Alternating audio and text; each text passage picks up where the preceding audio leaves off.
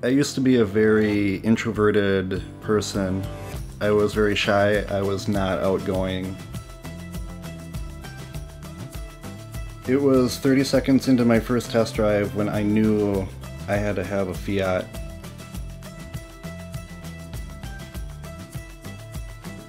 After 2 years of ownership, I still love the way it looks.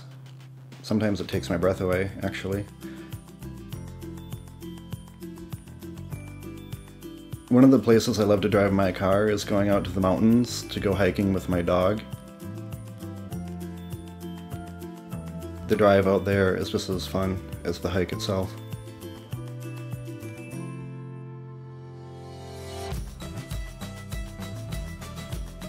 There's really no place I don't love to drive my car.